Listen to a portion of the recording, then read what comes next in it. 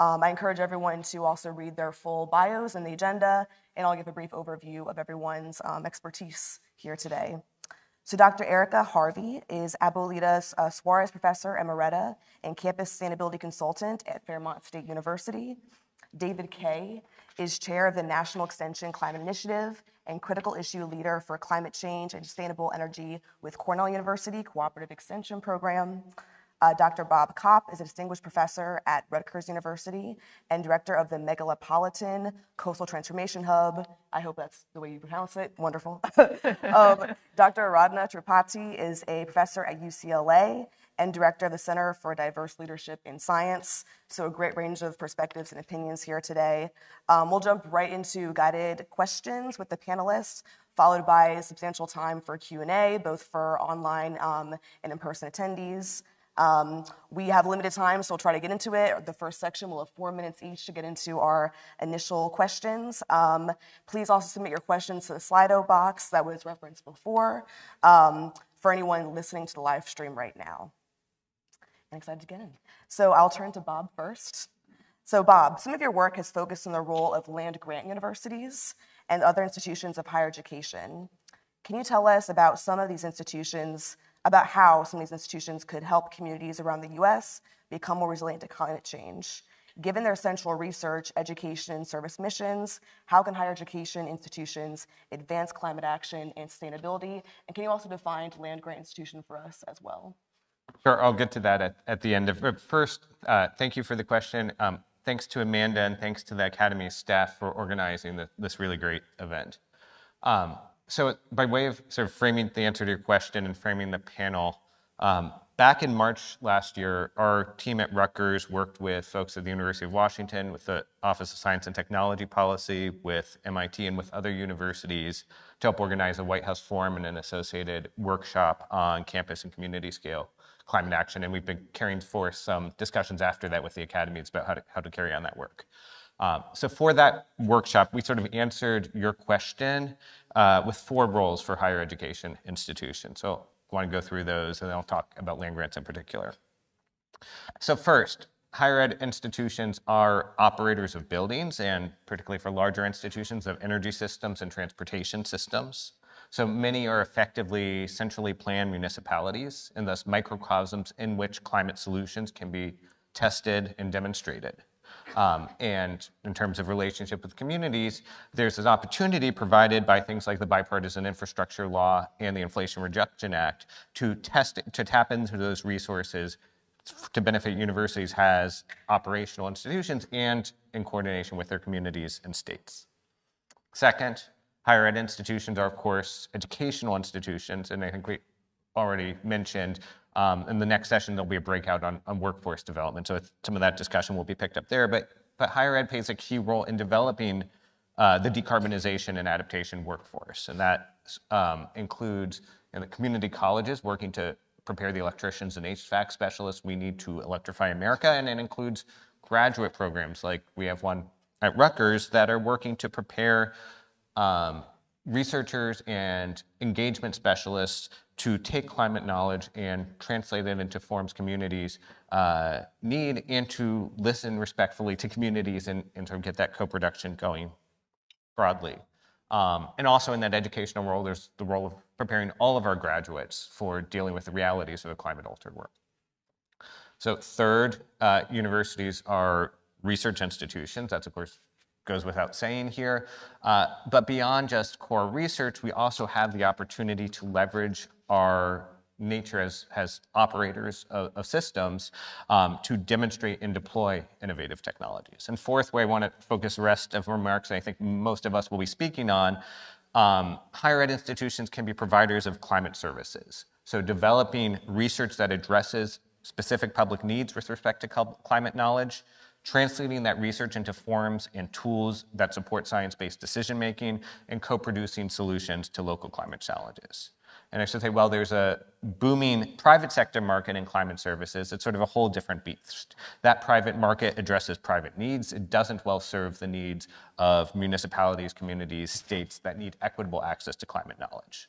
So universities have been stepping up. There are a bunch of too small and too siloed federal programs that I could give you a laundry list of acronyms for. There are also some state level efforts. In New Jersey, we have the New Jersey Climate Change Resource Center. I'll talk more about that later.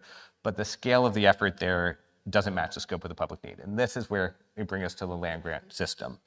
So historically, land grant universities in the US, and there are at least one in every state, have linked community needs to academic knowledge and research. So, Rutgers is a land grant institution. Many of the Big Ten institutions are academic institutions. All of you probably know the name of your land grant institution. And the land grant system rests on a tripod, the first pillar of which dates back to the 1860s. So that's accessible public education provided through the land grant college system. The second two pillars are use-inspired research provided by the agricultural experiment stations, and very importantly, community engagement provided by cooperative extension. I think David's going to be talking a lot about that. But the land grant model, if we look at that, highlights the central role played by knowledge translators, like those in climate extension, in building trusted, sustainable links between universities and communities, and thus in bridging academic expertise and public need. And if we want to do the same with climate, I think we need to think about how we build a system analogous to cooperative extension focused on addressing the climate knowledge needs of our states and communities.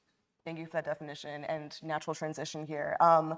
David, what is the role of extension programs in supporting community development and resilience and improving sustainability across the whole institution versus just focusing on the campus? And what are organizational mechanisms that could improve coordination across institutions so everyone isn't reinventing efforts? Sure, thank you. And again, I'd like to thank the Academy for having this panel and including as part of the panel, a sense that Bob just introduced so eloquently of the broad array of types of impacts and influences that higher education can have. I am going to focus specifically on the cooperative extension system, which I'm most involved in. So first thing is say there's over 100 years of public investment, just to kind of build a little on what Bob was talking about, in really an educational social infrastructure that the cooperative extension represents. We serve every county or county equivalent in the entire country. I'll just build a little bit on what you said, like our system also includes tribal colleges and historically Black colleges and universities, just to add a little bit of, which have some regional diversity and where those institutions are. We also have sister organization in The Grant, which focuses on coastal communities. At the bottom line, our mission and responsibility is serving the public at its most fundamental level, or you can think of it differently as a very broad array of non-academic constituencies and communities. So the way we do this and what the infrastructure actually consists of is more than 30,000 educators around the country that typically live in, not always, but typically live in the communities that they serve. So we claim, and there's some hard evidence to support this, something that I think is really increasingly important in the dialogue, and I've heard alluded to many times here. We claim that because of this infrastructure, which has long-term commitments to community, that we have relatively high levels of trust in the communities that we work with, which is, and Bob alluded to this as well, but I think that, that's not universally true with every community on every issue, but it is a sense of, something about the ability, if you will, to communicate with your audience depends on trust, and the ability as educators to connect with your community really depends on trust. And I really see that our ability to have credibility, in what our mission is, as I like to use the term of producing evidence-based information more than research-based information. And I say that because there's a lot of issues, particularly in the climate change arena, where we're kind of like, we have to educate ahead of where all of the sort of settled science is, because people are making decisions today about things that I work on and other people work on, for example, about what are the impacts of large-scale solar development on communities. the empirical base for that, looking backwards, is very, very thin right now because large scale hasn't been around very long. So anyway, I want to emphasize in the context of all of this that we have a system that is underutilized and underappreciated. And one of the things that we're also trying to really work really hard on is ways to integrate the missions of research, my words for what you said are research, teaching, and extension, as well as sort of the institutional impact and footprint that you also alluded to. I will say as chair of my own city's Sustainability and Climate Justice Commission that when the community looks at my institution of Cornell University, what they are usually actually looking to is less the research, teaching, and education missions, and more like, what is the impact of this business, which operates in our community, on the community in terms of jobs, services demanded, revenue sources, and things like that. Your second question, you had a second question in there at the end. Could you just repeat that? What are organizational mechanisms that we could use to improve cross-coordination of institutions so people aren't duplicating efforts? Right. So I'm going to say that probably one of the key things, so I started my career like most of us in academia and in extension, like with social science training, and particularly in economics. As I've gotten older and more into this kind of role that I'm in now, one of the things that I think has been most significant for me to learn is that I need to move out of a pure information delivery mode and into a mode of, the way I like to think about it is, how do I create environments? What can I do as an educator to create environments in which people can learn? And one of the things that I'm going to just also emphasize in this is, which I think the Academy, and I've been very impressed with what I've sort of seen about the breadth of the Academy's work, is the need for partnerships in the context of interdisciplinary. And so like I'm particularly interested, and a number of the organizations that I try and collaborate with have what they call networks of networks. Because we can't cover it all. And I'm not so worried even about duplication of networks too much, because I think that to some degree, when you have different networks that maybe seem like they're doing the same thing, they actually open the door to greater levels of inclusion and involvement, because not everybody's going to join the same network or same organization. So to some degree, at least, I'm not that worried about like overlaps and duplication. I actually think it's good. So I'll stop there. Yeah, thank you. And I think it's really important to emphasize trust, building integrity of these programs. So thank you for emphasizing that. Next to Erica, can you share your efforts to work with students to engage local communities to improve campus sustainability at Fairmont State University, and any context you want to offer on it being a rural serving institution and distinctiveness of that institution type? Thank you. Yeah, and thank you to the academies for inviting a regional public comprehensive institution to this table. I resonate so much with many of the things you guys said about extension, and it's different for us because that's not an explicitly funded piece of our mission, but it's definitely part of what public comprehensives do. Fairmont State, we're in north central West Virginia. We serve about 3,500 students.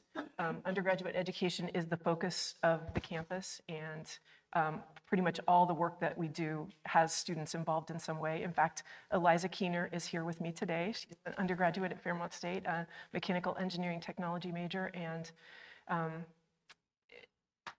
want to talk a little bit about our student body because I want to say that it represents our community, and these public comprehensive universities, that's true for all of us in community colleges across the nation. 90% of our students are from West Virginia. 2/3 of them are actually from the 7-county region right around Fairmont State. And so they're community members. They are the community. And 40% are Pell recipients, about 40% are first generation. and 90% are rural. So pretty much all of West Virginia is rural. I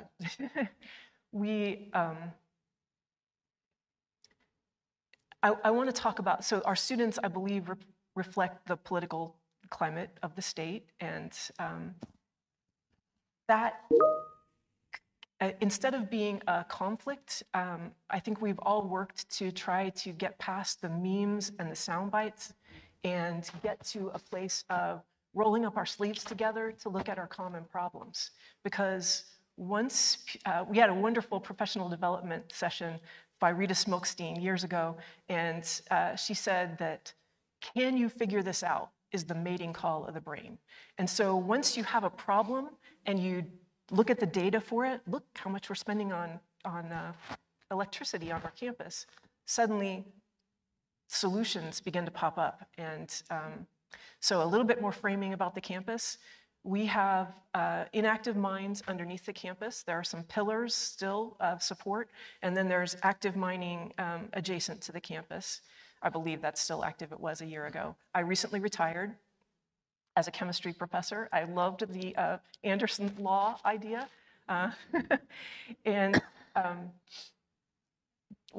at the same time, we have solar panels, a small array, but it's a demonstration. It's a very public part of campus. It's on a steep, south-facing hillside that was really hard to maintain for facilities before. We planted wildflowers around it at student insistence. It's pretty beautiful now. And the first panels were funded by Dominion Energy, which is a natural gas company that gives back to communities for community initiatives. The next set of panels were funded by an Earth and Space Science Passport grant for teachers. So it was teacher training, and K-12 teachers were able to use the data from the panels in their classrooms. So I think integrating with our communities is at the heart of what we do, and most of the faculty are conscious all the time, I think, of this tripartite mission and how we can, with pretty heavy teaching loads, integrate all those pieces of scholarly activity, research, and teaching with our service mission and our outreach mission, and how we involve students in all parts of that. Eliza's class, Eliza was a member of a class that I taught a year ago on campus sustainability. 2 of the students in that class had coal miners in the family, but we started looking at the power bills on campus. We investigated the Inflation Reduction Act incentives that have been made available. We took a look at the law that had recently passed in West Virginia for legalizing power purchase agreements. And the students, I love that description of the interdisciplinary team, because that's exactly what happened. Here's a problem, let's figure it out. They made a pitch to the executive leadership team for a couple of solar options, and I think we're almost ready to, this fall, install another set of panels, taking advantage of some of these credits available to us.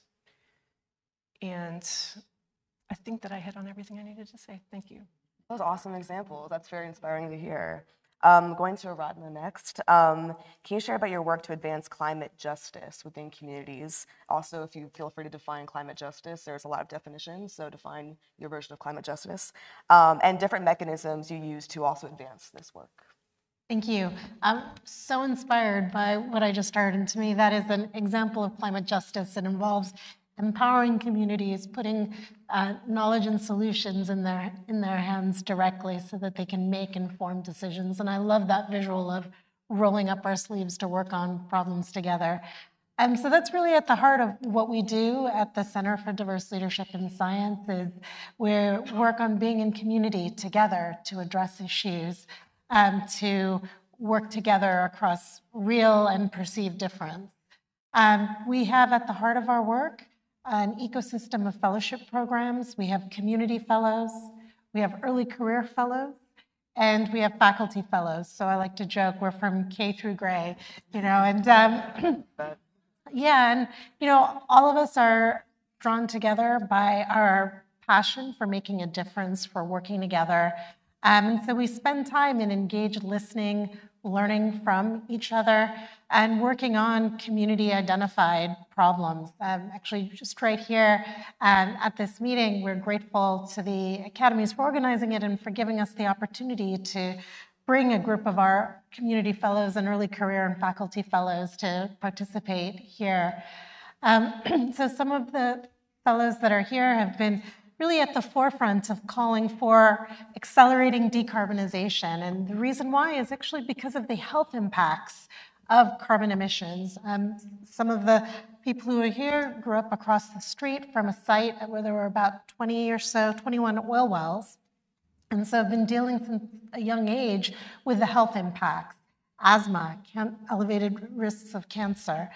And so this meant that families from this frontline community were feeling really the impacts and recognized that across Los Angeles, which is the largest urban oil field in the country, there are a number of families, in fact, that were having something taken away from them with respect to their health, and whether or not you recognize that this, in fact, was happening. And so because of their expertise, they're identifying that there was a problem, because of the resources that the center, the university brought to their disposal, they were able to be empowered in engaging with using GIS as a tool for taking health data, taking air pollution data, data on the location of oil and gas wells, and showing how these things are co-located.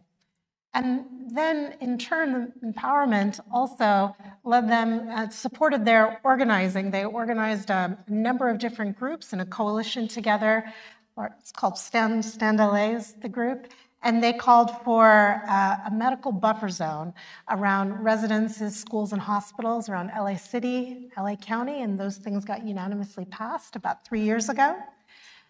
And then that eventually led to a state bill that actually Governor Newsom signed into law in 2022.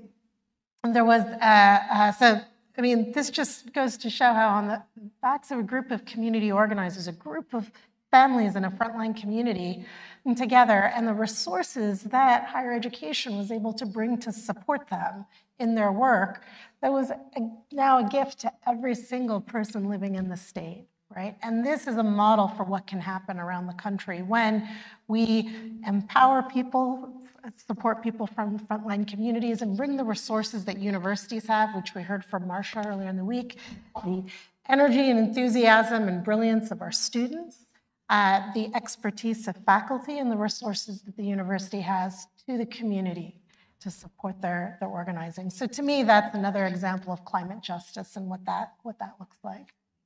Great case example. So we're gonna move on to the next part of our panel. So these questions are for everyone, but hopefully not everyone goes at once, all at once. We'll focus on positive storytelling first and then go into challenges next. To really, I think this really goes a natural transition from your last point too. Are there examples of how specific higher education institutions or types of institutions have been supporting and learning from their communities? What learning can schools implement from this? Case examples that you offered, or the examples we offer on stage, and welcome whoever wants to start first. Yeah, so I think one really incredible example that comes to my mind is the leadership from Bob Bullard, Beverly Wright, where we see at the Deep South Center for Environmental Justice the incredible work that they're doing, leveraging a network of HBCUs, building up capacity at individual HBCUs to support, so that student and faculty leadership can support community leaders in developing and implementing programming that they think is important.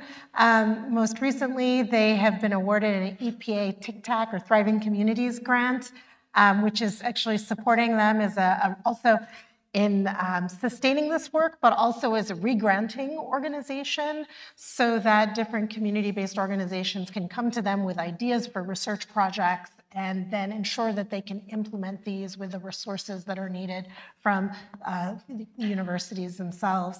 I think this is also a really powerful model, not only because of the work that is happening, but also because of the workforce development that's happening. What we're seeing is that the next generation of scientists are being trained in ways so that they have the cultural awareness and the relationships with the communities that some of them are part of and some of them may not be part of, but those relationships are ones that are going to be sustained for generations to come. We certainly model the work that we're doing at the Center for Diverse Leadership in Science with what we are seeing there.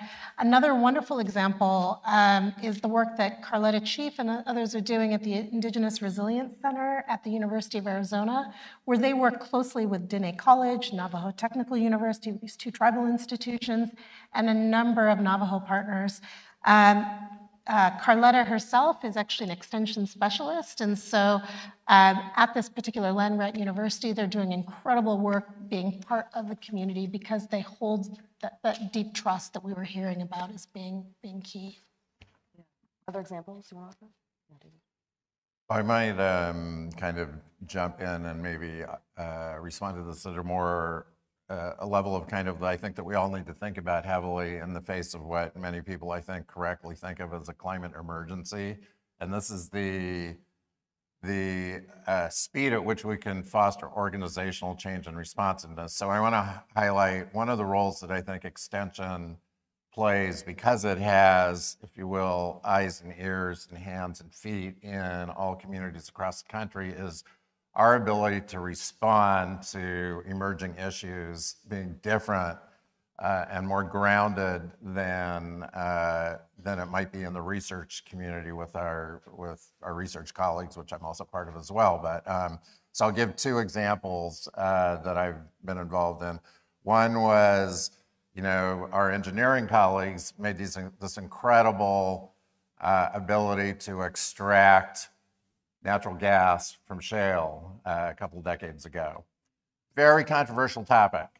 In fact, my state ended up banning it, banning high volume hydraulic fracturing. But the point I want to make is, we learned on campus that was an issue when many of our landowners in our communities were being approached by energy companies that were saying, hey, could we lease your land for hydraulic fracturing? So I have to say that, we started in an extension role talking to people on campus, and most of them said, well, that's not really that interesting a topic to us. As it started hitting the front pages of the paper, though, we actually were able to develop pretty robust educational and even stimulate significant research programs at our institution. And some of our faculty are now kind of world famous because of their work on that issue. Not that they all agreed with each other, but That's always happening. and I'll just give another example, which is contemporary and which I'm working on now, which is the same story really came around with large-scale solar deployment. So how did we learn about large-scale solar deployment, which not that many people were interested in? We heard earlier about the incredible decline in the cost of solar. So it's now in many places the most cost-efficient way of producing electricity. Well, we learned about that on campus as a major issue, primarily because landowners were approaching our educators at the county level saying, solar companies are asking to lease land from us now. So again, how do we respond to that? We had this sort of, there's an institutional shift because most research faculty don't suddenly change their agendas in terms of what they're trained in and what they're interested in because there's a new issue in the community down the road. So we have to work, as intermediaries in trying to work between community in both directions, between the community and the research faculty and the teaching faculty, to try and sort of do what the organization I work with, which is the National Extension Climate Initiative, is really all about, which is trying to mobilize the resources of the land-grant university to address some of the most salient issues in climate change. That was really robust. We're really close to time, so I'm actually going to save the next question for Erica and Bob, if that's okay. Moving on to challenges. What do you see as the biggest barrier to higher education playing a more transformational role in addressing climate change? How might that barrier be addressed? Are there missing tools that could allow us to more fully tap the transformational potential of higher education and climate action? And also, how are you able to talk or socialize about this work? What language is effective given this political landscape we're in? Touching on any of those things. And maybe start with Erica and go to Bob. Sure. I hard piece we learned during the pandemic by accident. When the pandemic happened, we had huge Earth Day celebrations set up sort of around the state at different colleges, but everything got shut down. And so we started to form a network. And you said there's these networks of networks, but I think there's a lot of schools that aren't connected to networks yet. And that was a huge benefit to us to be able to find out what was going on at other schools. And then K-12 schools also got really interested in this network of networks, but we haven't been able to sustain that. So once everything opened back up, we started to do things on our own campuses again. And I think a microcosm of that on our campus is that there are faculty in occupational safety and community health and chemistry and biology and engineering who are doing really neat stuff with climate change, but we don't know about each other. No central mechanism that keeps us connected. So it's on the people who are doing that work to try to keep that network going. So for me, I think that's one challenge that maybe there's some way we could work on together. How do you connect people in an institution? How do you give the institutional administration incentives to connect people around climate? And then how do you connect institutions in the state outside of the extension network? Because we all have to be part of this solution. That's a big part of my work at Second Nature too, is connecting people and making sure folks are aware of the work already happening across institutions. So really important point. Going to Bob next. So, I think a theme that a bunch of people have brought up, and I think I want to emphasize, is human capacity. If you want to effectively link what's going on in communities and community needs to the research and education mission of the campus, you have to view that as a core priority. There have to be people associated with that. You can't do that. For Oliver Rodna's great work, moonlighting geochemists cannot maintain, you cannot anchor these relationships. That's why things like extension are so important. And we have this term at research universities of core facilities, or at least we do at Rutgers. I think it's pretty common. Core facilities are shared resources that are platforms for research and teaching used by multiple people on the campus to enable things that wouldn't be able to happen otherwise.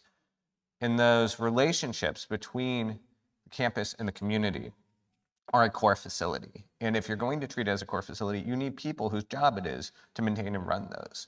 And in some cases, extension the National Cooperative Extension is doing it, and many other cases, in the earliest is dominant modus Rutgers, we've been lucky to have some really great professionals, typically hired on a grant-to-grant position, typically I'd say 90% women in these precarious job titles, and that at Rutgers we've been we're active in this area for a decade and a half, and that's enabled us to build up a statewide network of NGOs and businesses and governments to advance an adaptation agenda, even during a period when the state government had decided it was no longer really interested in climate as a priority. It's allowed us to get the state legislature to set up a center for tapping into the entire higher ed sector of the state to inform climate decision making, the New Jersey Climate Change Resource Center. It's enabled us to set up a graduate program to train people to talk to people, and so as we were saying, you need to do climate problems, and all of that has been enabled by a relatively small number of climate engagement specialists. And so if you want to do that at scale, you need to invest in scale. If we were to torque the entire cooperative extension network towards solving the climate problem, that's the scale of what we need. Now, cooperative extension does a lot of things. It's not going to be torqued towards solving the climate problem. But I think that's sort of where we need to build up. We need a network of people whose job is to hold and maintain these relationships, and it can't be funded one piecemeal grant at a time. And we have to be incentivizing the entire, we also have to deal with the incentives of the rest of the faculty at the universities to, if you have to talk to people, it takes longer to publish papers than if you're just sitting in front of your computer publishing papers. And so if our entire incentive system remains geared towards sitting at our computer and doing molecular simulations, that's going to put a hamper on this too. Yeah, and human capital, not something AI can do. It requires human relationships. Yeah. Independently say is like, we didn't coordinate on those answers, but I couldn't have answered I wouldn't have answered the same question any differently except less eloquently than my colleague. Love that affirmation. Yeah, thank you so much. At this time, we're going to transition to audience Q&A. So if you want to ask a question, please make your way to the mic on this side of the stage, and we'll take your questions, between that and online questions. So feel free to make a line now, and we'll try to get to everyone and try to get as many people as possible. And we might as well go to online question first. Okay. Yes, thank you. Like you just said, so we had a million great questions virtually yesterday. We didn't have time to get to all of them, so we're really going to do our best to go through as many questions today as we can. And we also encourage audience members to upvote, who are in slide out, to upvote questions, as that will help us focus on the ones you're most interested in. And so the first question today from our virtual audience is, what can larger universities do to help out and guide smaller universities and community colleges in addressing climate issues on their campuses? David, you want to take this? Well, so I'm going to say that our system, just the extension system and land-grant university system, includes large and small within itself. So I'm going to, one of the things that we try and do is, and one of the reasons the National Extension Climate Initiative was formed was actually to primarily network, share resources, and advocate for climate work. So, and we do not have boundaries on our membership. I would encourage everybody to check it out. Like, if you're an educator or interested in education and working on climate-related issues, we're not going to say, oh, like, are you actually with a land-grant university? We're interested in working with you together. I'm going to just mention that we collaborate closely, even within our own system, with a whole group of our educators who are community development professionals, which relates to the issues we were talking about earlier. And we also have a very long-standing part of our organization called the Extension Disaster Education Network. So the framing I want to put on this is we serve communities. So we're going to try and do whatever we can to, as I said, mobilize our system and the networks that our system is in to better serve communities. And there isn't the same kind of pressure on extension educators. It's a different kind of pressure, but to sort of like be the sole author or the lead author on a paper. We're really there trying to solve problems for the community members we're with all the partners that are relevant. Thank you. Any other quick responses to that from Yvonne? I just want to say that being not excluded is different from being invited and included. Yep. So maybe maybe there could be something that is more official, that's a network that recognizes different kinds of institutions and their roles. So in New Jersey, we've had a sustainability alliance with the higher ed institutions that's gone through waves of being more and less active, and is currently on a invigorating trajectory. But one of the things that have come up in the discussions, like at Rutgers, so we have a relatively new Office of Climate Action across the university, and I'm not quite sure what in the progress is. Well, one of the things that has come up, and they realized they needed to hire somebody to help them figure out how to navigate IRA and Bill and all of those resources. And I think they managed to almost get there. But that it was even on the table is something that could only happen at a large university. Right. But the structure of the problem is not that different from anybody else who operates as energy and transportation systems, whether it's a community college or Rutgers or New Jersey State College. And so sharing, having those networks at a working level across this, it can enable places that can invest in a little bit more knowledge to share that and help tap into this.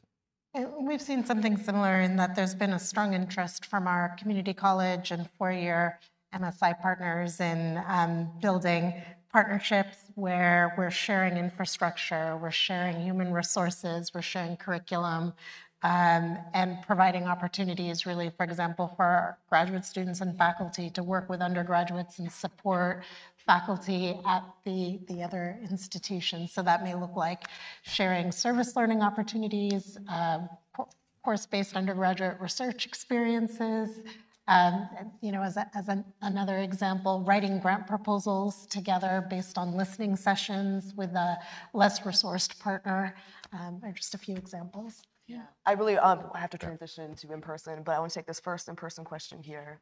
Okay, thank you. I'm a retired biochemist, and I became a climate activist in 2016. And I'm kind of amazed that most of the faculty at my institution didn't move in that direction, given the climate emergency that we're facing. I've been working with the American Society for Biochemistry and Molecular Biology, a professional agency, to get them more invested in actually thinking about this as one of their key issues, and almost like an ethical obligation for scientists. So I was wondering, what can professional organizations do within the sciences to get their own people moving in a more collective fashion? Get your own people moving. Let's see. Aradhana, do you want to start us off? Sure, yeah. I'm really appreciative of that question. And I think back to this convening that was organized by a group of professional societies around issues relating to gender equity, harassment, and discrimination several years ago. It was pre-COVID. And so we saw that AGU and the American Astronomical Society, ACS, APS, they actually convened about 100 people from across the community to talk about what can professional societies do to catalyze transformation. I think something similar could potentially even be done in the climate and environment and sustainability and resilience space. I think you've just pointed to how there's a real need for having something like this right now. And I think we've seen in the conversations, the fireside chats that have happened yesterday and today, in fact, that the leaders really up in the field see that there's an incredible body of work that the communities that they represent can contribute to. So I'd say the time really is now for doing just that. Well, I just want to emphasize, I think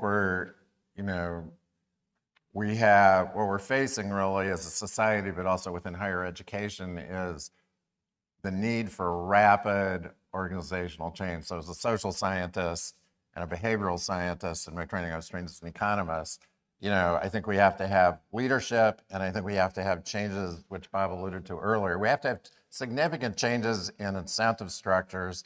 And I would also argue in this context, I could give some examples, but I won't, from my own university. We need to change sort of the definitions of excellence, and there's a big debate about this in the higher academy, from thinking about disciplinary excellence to problem-solving excellence.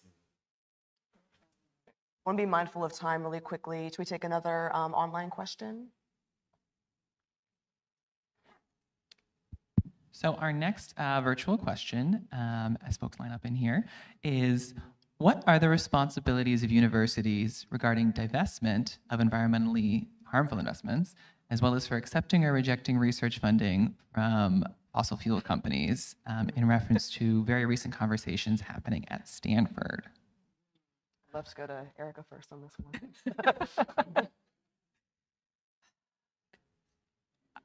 I think I talked to an audience member about this right before this panel, and she said, yeah, you have to meet people where they are. And so I think if your community is funded by, lots of your students are, fossil fuel families, then it makes sense to use that funding for going forward with green initiatives. Because I think the future has to be some kind of collaboration. If your community is different from that, then maybe you would make a different choice about that. But I don't want to dishonor the people that I work with and, my students. Aradhana, I think you also have a great point on this. I can build off of Erica.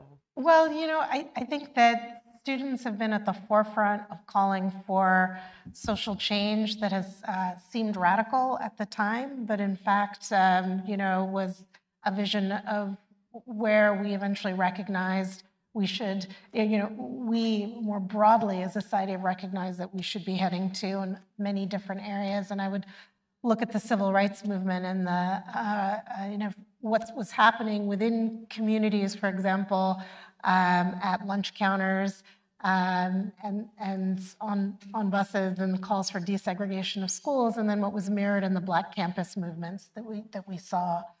And so with that, I think that the movement for divestment from fossil fuels, we're starting to now increasingly see broader and broader support for, whether or not there's political will at a particular time. What we have seen from the historical lens is that this has been an issue at times where there's been bipartisan support.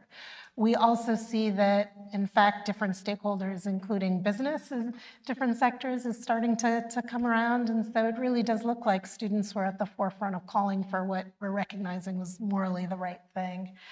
And that being said, when we do a power mapping exercise, we see that the decisions to divest are not always ones that can be taken at a department or dean or even chancellor or university president level. Sometimes we're actually having to look at the broader board of regents, for example. Sometimes these are governor level appointments. And so it is important to recognize that the messaging that needs to happen needs to actually also be directed to where those decisions get taken. Right? Sometimes you can ask one group to take a decision, but they don't necessarily hold power in that way. So that's part of the reason why sometimes we see systems are slower to change when it comes to looking at university decision making. There's a beautiful book written about this with respect to campus civil rights and the Black campus movement that I think is relevant to thinking about what a fossil fuel-free future looks like at universities, which is called the Campus Color Line. It's about university presidents and the challenges they faced in the 20th century as some of them tried to do the right thing. And so I think it's actually very pertinent to this issue. Great resource. I think we have time for at least 2 more in-person questions. Okay, we'll take the first one. Hi. Philip Lapel, MIT. We learned about a new law this morning, Anderson's law, that the product of creativity and perspective over time is constant. We tend to think of perspectives in the climate area as being fairly hardened. And I wonder if this gives us some hope over time. In particular, in terms of expanding people's perspectives on climate and building the coalition of the willing to be far more inclusive and to get to scale, do the tools you're talking about, like the networking of networks, connecting together networks that have their own cultures and individuality, and this bottom-up community work, do those offer opportunities to really accelerate the change of perspective on climate that we need? How effective is network of networks? David, do you want to respond first? Well, I'm going to respond by saying at some level, this is often the case as a social scientist, we look at the relationship between knowledge, belief, attitudes, and in the climate arena especially, I think what's needed is individual and organizational behavioral change. So when I think about that, what I think about, I'm not sure exactly what you're referring to with hardening of beliefs, but what I see is if you look at the Yale 6 America studies on climate, you'll see, there's people all across the board, but there are very few people who are still, percentage-wise in America, who are still sort of active deniers. I think they have outsized influence in political circles, but not at the community level necessarily. So what I'm trying to point to is, in terms of behavioral change, I think the big challenge is mobilizing the people who already are concerned and believe about this into behavioral change. So I'm trying to put the emphasis on behavioral change rather than on sort of awareness and knowledge and so on as much as anything else. Bob, did you want Yeah, so I would say a similar point, solutions, not science, I think is the right way to think about it, right? The meet people, I think Erica said this, right? That once you actually start looking at solving problems on the ground, we don't need to argue, and I don't think many people actually deny it at this point, except for a very hardened but politically powerful minority, about whether how much above the natural trend our warming is. It's a lot, but once you start getting to solutions on the ground, that's where you have the power to make progress, and you set the table field a little differently. And what you need in those to help facilitate those dialogues are people like Extension or people on the ground in the communities. There's this saying, I think, the Yale group, I think, summarized it also, but lots of trusted messengers. Some cases we're the trusted messengers. Climate scientists actually have pretty high reputations, but for some audiences we're not, and we shouldn't be trying to spend our time delivering the message to those messengers. We should be working with people who are trusted messengers in those communities. And one of the advantages of having people whose job is to build long-term trusting relationships is that they build long-term trusting relationships that can be used in this manner. So I think that, if your world is limited to the 3 square miles from where we're sitting now, the picture may be a little more grim than if we're looking at the country as a whole. I think we have time for one more in-person question, then we'll wrap up. Actually, we have about 25 more minutes for questions, so Oh. if folks still have some more in-person Oh, wonderful. virtual Okay, great. We have more questions, time. we've got Great. some more Okay. time. Awesome. Hello, everybody. My name is DeMarcus Robinson. I'm part of the Center for Diversity, Leadership, and Science at UCLA. So I have 2 questions. My first question is, what advice would you give for individuals that wish to start some similar initiatives related to transformative climate action at their university? And my second question is kind of thinking ahead, maybe 10, 20 years from now, with challenges in higher ed, how do you kind of foresee the initiatives that you've been doing now? How would that change? Thank you. Yeah. Erica, I don't know if you want to start us off.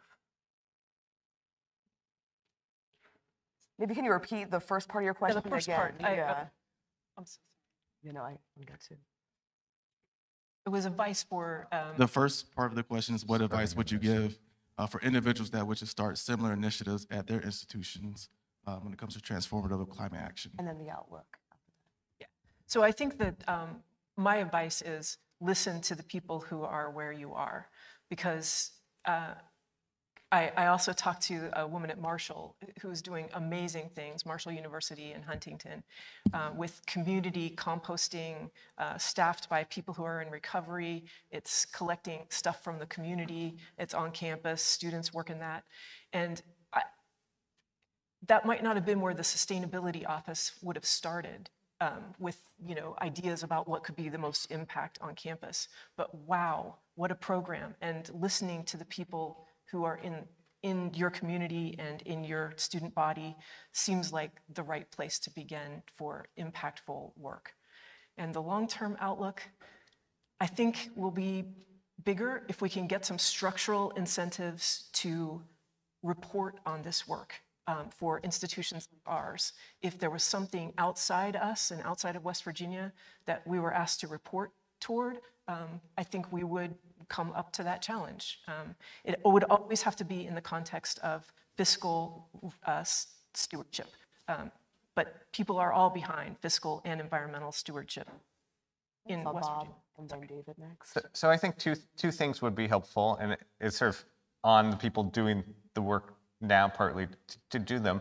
One is models. And what I find is a lot of time the people who are doing the work don't take the time to document what they're doing. And so most of what's known is word of mouth. And that's we need to do a better job of sharing practices that are working.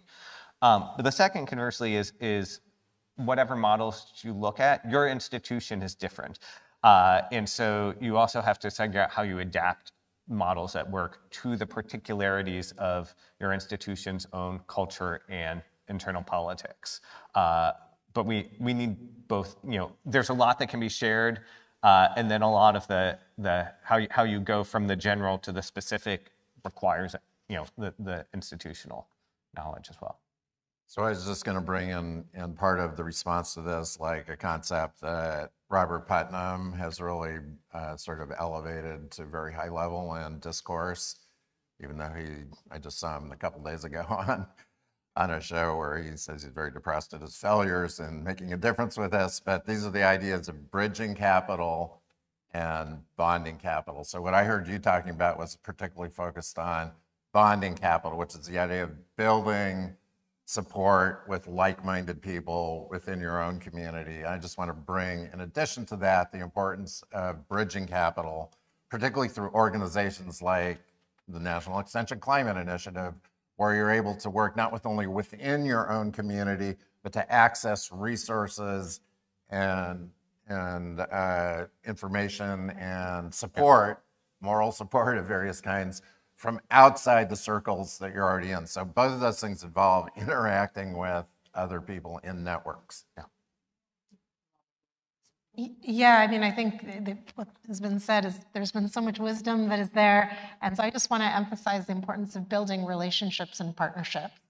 Because as we heard yesterday about change moving at the speed of trust, relationships really moving at the speed of trust, it's so important to do this work by being in community, creating networks of allies, also really engaging in transformative solidarity.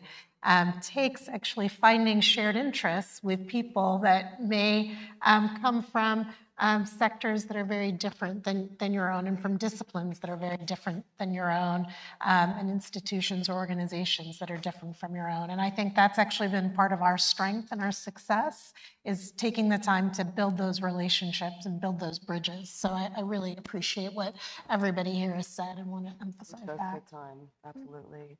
We have another online question? Yes. So earlier, the language Aradna used in talking about health impacts of oil facilities in LA resonates. Families who have had something taken away from them. What framings and language have panelists found to be motivating for people in their communities? Yeah, so I think it's really important in terms of framing these issues, for people to consider sharing a story, and then talking about the broader numbers maybe after that. To me, it was hearing this young woman, Niley Coble, who grew up across the street from this oil and gas well, and hearing her story about the health impacts, the asthma attacks, the cancer hotspot that was there, and her fight for justice, that moved me to want to then go up to her and to her mom afterwards and say, what can we do as UCLA and as the center to help support your work? And that's what really then opened the door to building out this relationship that supported their leadership. And that story, when you hear her share her story, and I'll be happy to see if we can put into the chat actually a link to a video of her speaking at this Second National Conference for Justice in Geoscience, where she shares the campaign that they led.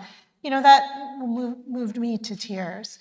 And at the same time, it's also a story that when one thinks about the scale of impacts, that it's not just this one young woman whose mom nearly lost her.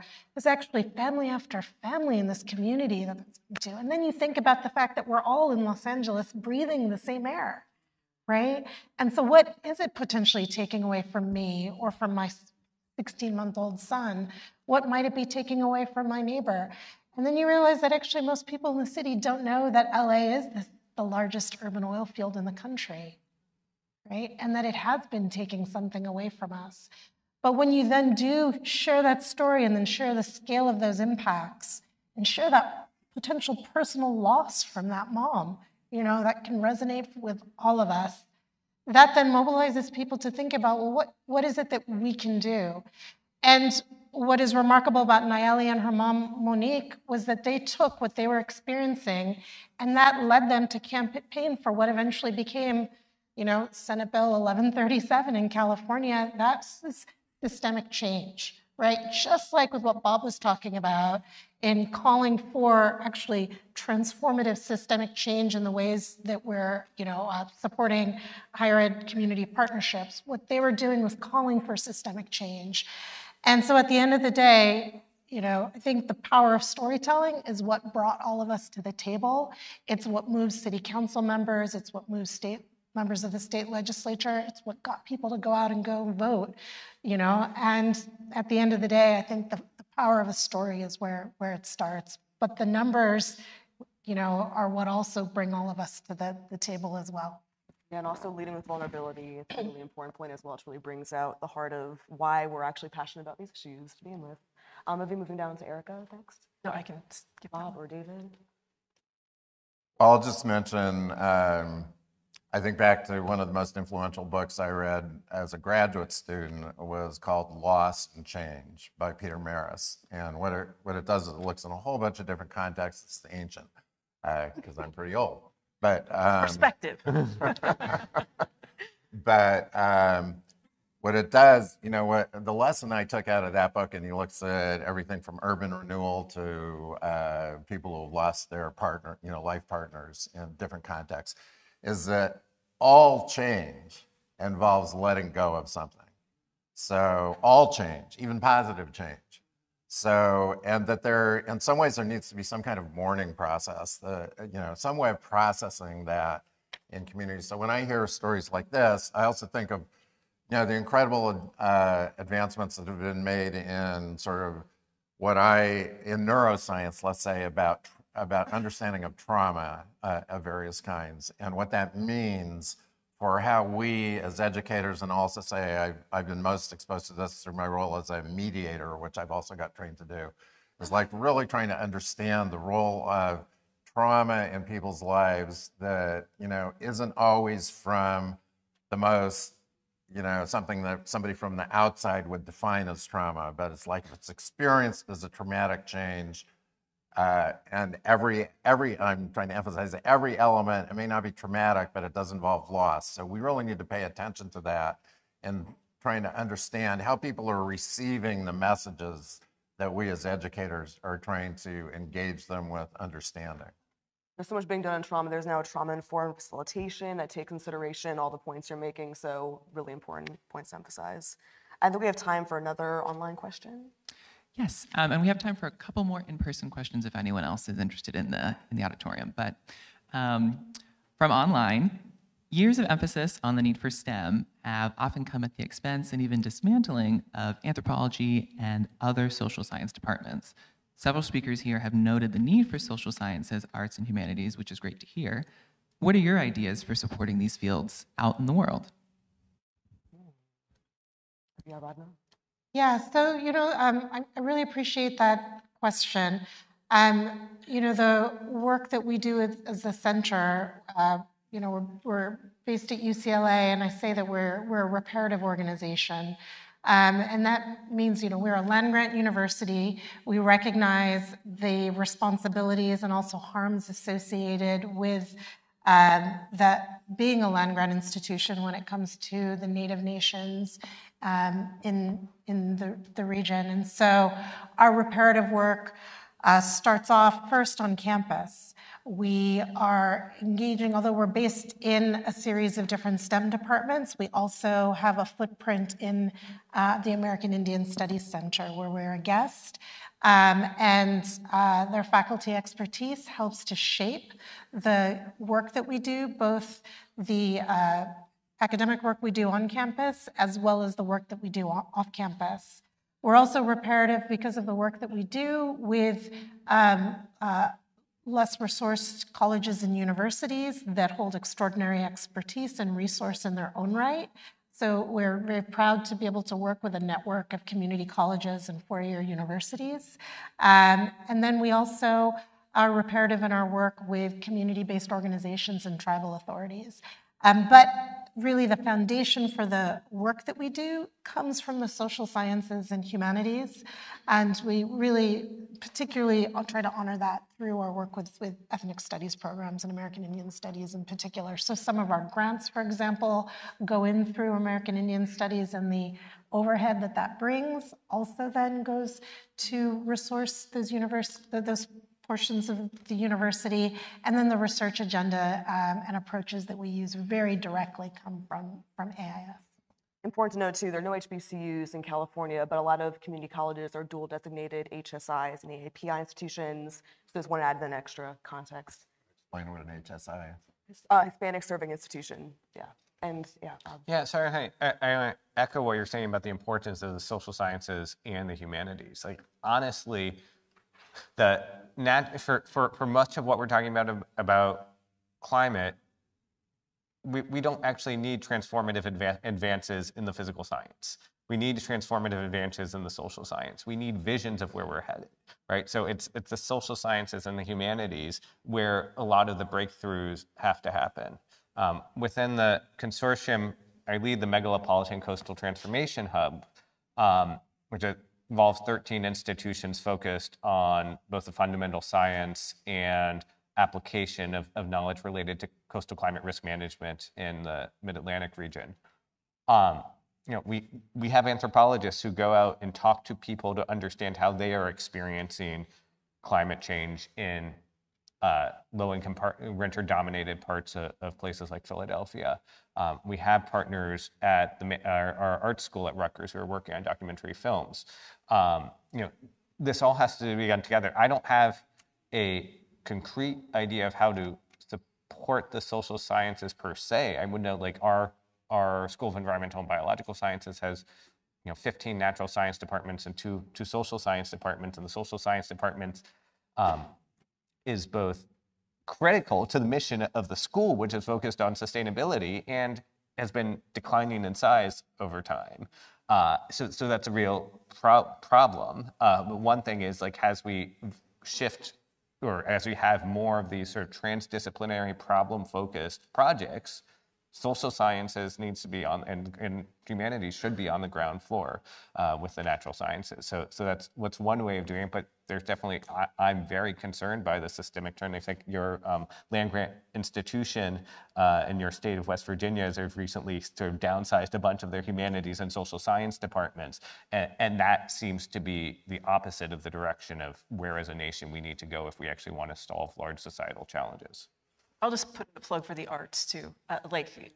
That transforms everything. That spirit of creativity and just freedom, it gets outside of political stuff too. So it's absolutely essential. So the arts budget is always the first one to get cut, so very important to emphasize that. We have an in-person question here. Yes. Jim Anelli, Climate Change Institute. So most of the CO2 emissions in the future will actually occur outside the United States, thinking India, China, perhaps Africa. The question I have is, since those impacts or those emissions will have an impact locally on your communities, what is the role of higher education, if any, at the global level, and what can be done by higher education through its relationships globally to hopefully push people in a direction, for example, in India, not to build, several hundred coal-fired power plants in the next 10 years. Also a role in offsets as well that you might want to add in, but David first. Well, since I actually am in a department of global development, it's probably a question I should try and respond to. I think I'm going to broaden this a little bit to say that this is, I've tried to relate over the past 10 years more and more to the 17 Sustainable Development Goals, of which and one of the things, as soon as you start looking into this and what those goals are, and I encourage people who are not familiar with them to pay attention to them, is it's not a perfect system by any means, but it's a globally consensus-based sort of set of goals and targets about how to improve life for everyone on the planet. And one of the things, as soon as you get into it, I go to UN meetings about this. You go to the meetings on the sustainable development goals, like energy and climate change, that I happen to be most interested in, and number 16, which is on governance and climate. Everybody is always saying, none of the other goals can be achieved unless this one is dealt with, which is true, but it's true for all of them. So, And how many are there, just for reference? 17. 17. No. So, you know, and there are things about clean air, clean water, gender equity, you know, et cetera, urban issues. So it's a very comprehensive framework. And I just want to say that dealing with climate in other countries, and this goes back to global equity, will not be dealt with if we only focus on the climate goal. It just won't happen because, you know, people's lives are being increasingly affected. For example, I started working with someone in Malawi on gender equity issues, and Tropical Storm Freddie came along about a year and a half ago and suddenly turned that relationship into a relationship about climate change, because all of a sudden, as I think a lot of people who are in the space think about climate change, you know, what's the real effect of it in people's lives? It exacerbates inequalities that are already existing and makes them worse. So I don't know if that directly answers the question, but that's what came to my mind. Yeah, thank you for leading us off. And Well, so two thoughts. So one, you know, what you just said, it's the same thing we're saying about how to engage communities in here too, right? You have to meet people where their concerns are. You know, if they don't know, you know, whether they're going to be able to afford housing in a month, they're probably not going to spend a lot of time thinking about flooding in 40 years. Right? So you have to meet people where their needs are. You need, and all the sustainable development goals are part of that. The other thing, I think there's a not far from fully tapped potential to use universities as scale crossing institutions. What do I mean by that? Well, you know, we have roots in our local communities here, but we also are part of an international network. Like we all, or many of us, right, are involved in international groups. We have collaborators, across the world, and that there's not a lot of other institutions that go all the way, have ties that go all the way down from local neighborhoods in our region to Europe and Singapore and Africa. And that's a way of bridging communities and a convening power that I think could be more fully tapped into. Yeah, I would also just emphasize that when we look at emissions historically, the U.S. has been the outsized driver of these. When we look at kind of drivers of climate change, again, we are number one, unfortunately, historically. And when we look at overall emissions and we look at per capita emissions, the U.S. is at the top, and so I think we do have a responsibility to work on reducing those things at the same time, especially, I was just looking at the numbers and, per capita on average in the U.S., a person here emits on the order of 100 times more than a person in the Congo, and we're 10 or 15 times the amount of a person in India. So we have to really also work on what we're doing right here at home at the same time. And I'd say that really needs to be a priority for us to be able to, on the global stage, be able to lead, right? So, yeah. Erica, do you have anything you want to add in? Just that I went to the decarbonization in Africa of transportation yesterday. I thought that was amazing. And all I kept thinking all the way through it was, oh my gosh, we in West Virginia could use a lot of that information. So I think there are some maybe unexpected ways that the academies could broker some relationships that don't exist. Mm-hmm. All right. I think we're going to wind down our Q&A, if that's okay. Okay, sounds good. For those of you who didn't have a chance to ask a question or share ideas or comments, please make sure to use the Slido QR code on the screen over here, and you can submit your questions there, and we'll try to integrate them into future discussions. And also, these panelists are free to respond also at some point as well. So thank you to everyone who participated in our Q&A. To round us out, I want to ask everyone, what is one takeaway you would like to offer the audience to round out your points and all these amazing intersections we've been discussing? Yeah, maybe I'll start if that's okay then. I've been delighted at the framing conversations we've heard with the fireside chat and the programming that we've seen at this meeting, and what I've learned from my fellow panelists here.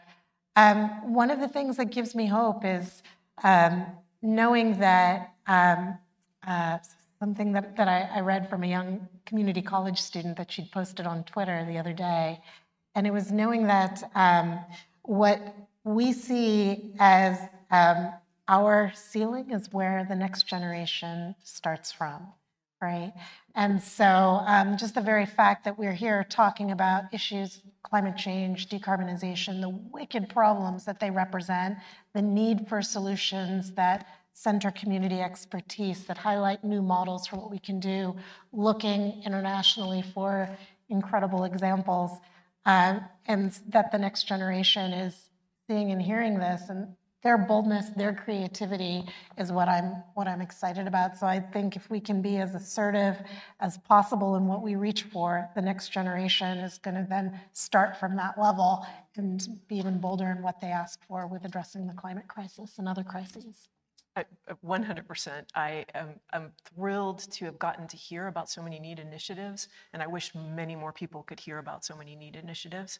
And I am very hopeful because of students and because of young people in this country. I'll echo that. I'll just add, to me, two concepts. One is education starts with listening to people. It doesn't start with talking. Second is just underscore the need for, that Bob really raised earlier, for serious investment in sort of what I would call capacity building and infrastructure within our own institutions, as well as in the communities, to be able to sort of form partnerships, networks, and sort of maintain the infrastructure that enables us to communicate with each other. And I'll just say that I've been impressed with how much the National Academies is doing that in some arenas already.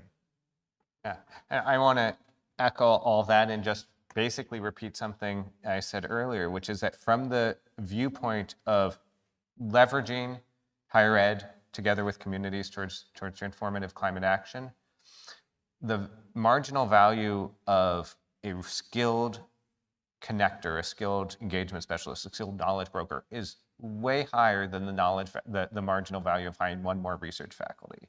And we are way underinvested in that enabling capacity. And so if we're serious about this, and universities have been talking about community engaged scholarship for a while now,